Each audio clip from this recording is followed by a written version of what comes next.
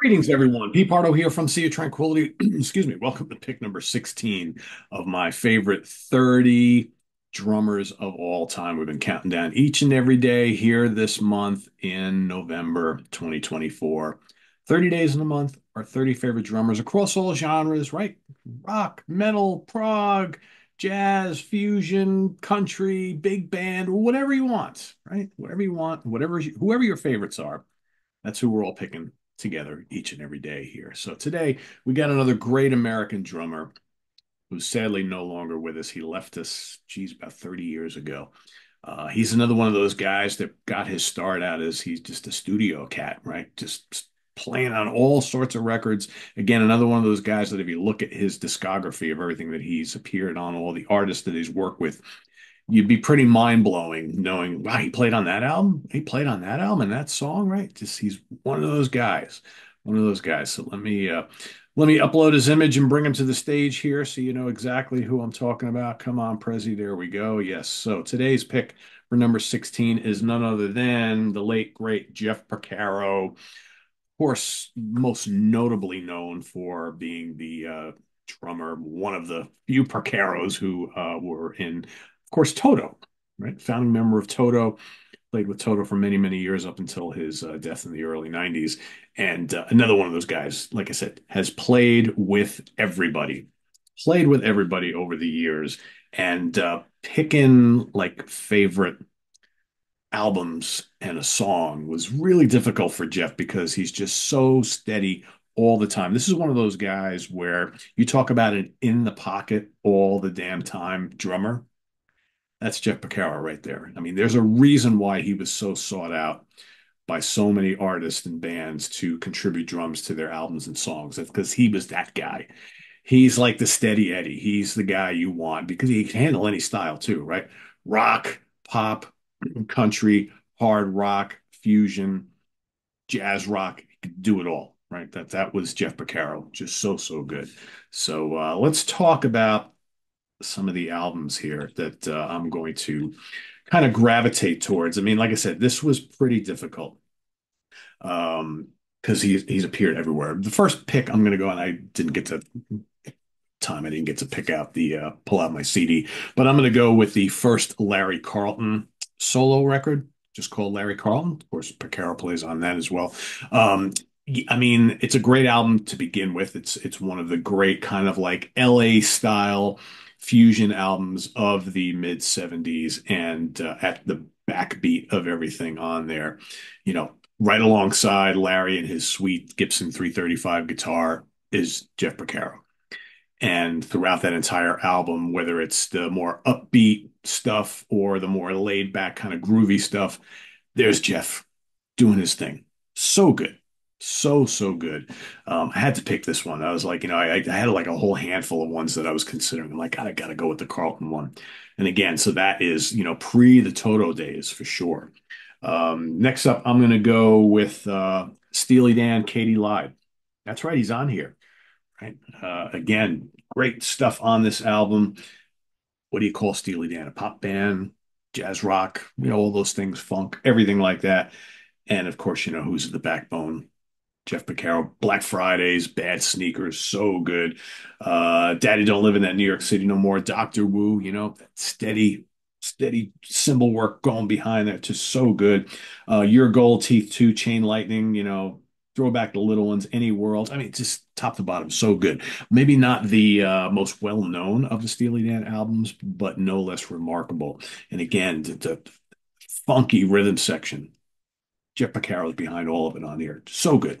So good. And my last pick for my three favorite albums. Again, this is not always my favorite Toto album, but I think it's my favorite Jeff Porcaro performance overall on a Toto record. This is an example of Porcaro when he's the most powerful and more rock based, right? So that is the first Toto studio album, self-titled Toto. Right off the bat, Child's Anthem, just so good. Again, bordering, it's rock, it's bordering on prog, right? It's there's pop influences here, so good. I'll Supply the Love. Great rocker. And man, we during the funky bridge, man, and then he thunders in so good. Georgie Porgy showing his deft touch is really well on a more laid back track. Manuela Run, also really good. Groovy, You Are the Flower. Girl Goodbye. Again, he's thunderous on that as well. That's such a great driving rocker. You got Taking It Back, Rockmaker, Hold the Line, of course, right? It's just him and Luke, they're side by side, but what a pair those two always made, for sure. And then, of course, Angela. Angela is great because it starts off nice and mellow, and he's just doing light cymbal stuff. And then, man, when it kicks in, so good. Towards the end when he's right up there, with Lucas, there's riffs, just so good. Yeah, terrific, terrific stuff. So, favorite performance? I mean, I went back and forth. I'm going to cheat today, because I'm going to give you two. I was all set to go with Lido Shuffle from Boz Scaggs' Silk Degrees album. I mean, he's just so good on there. And again, he's not doing anything showy or anything like that. He's just so in the pocket. And Lido Shuffle is such an uplifting, fun, groovy song, like a soulful rock and pop song. And man, Jeff is just doing his thing on there. It's like I said, he's one of those guys that like he doesn't stand out as a flashy player. He's just if you stop and listen to nothing but the drums, you're like, wow, that's really kind of classy and doing exactly what you'd expect from a drummer and keeping everything in line. That's Jeff Porcaro for you right there. So Lido Shuffle, my favorite Skag song, was my original pick. And then I kept thinking about it, and I'm like, well, you know what? It's kind of hard to not talk about Rosanna from Toto 4, which could be his signature performance. And I do want to mention most of the Toto band, again, this was pre-Toto, appear on that Boz Scaggs album alongside Jeff. Lukather's not on there, but most of the other guys are on there. Anyway, I digress. Yeah, Rosanna is great. Again, it's just so groovy and in the pocket, for the first half of the song, well, the first three quarters of the song, and then the final bit, when we got David Page's piano comes in, and then Luker starts ripping on that solo. Uh, Jeff is just doing some wild thunderous stuff underneath. It's just so good. Go and re-listen to Rosanna, right? And like I said, the groovy part, the first half of the song, first three quarters of the song, again, just that in the pocket thing that he does. But then, man, during the finale, he turns it up a notch. Really, really good. So yeah, Rosanna and Lido Shuffle. I know I cheated a little bit today. But as far as my three favorite picks, we're going to go with Larry Carlton's self-titled debut, Toto, and Steely Dan Katie Live as my picks for today.